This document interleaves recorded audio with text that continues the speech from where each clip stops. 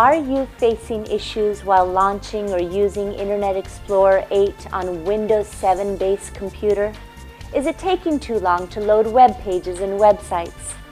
In such a case, you can easily fix the problem by removing the currently installed version and reinstalling Internet Explorer 8.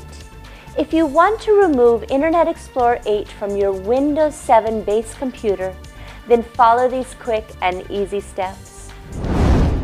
Go to the Start menu and select Control Panel. Click on Programs to select Programs and Features. Choose Turn Windows Features on or off. Unmark the checkbox against Internet Explorer 8. Click on Yes on the new window and wait for the changes to process. Click on Restart Now.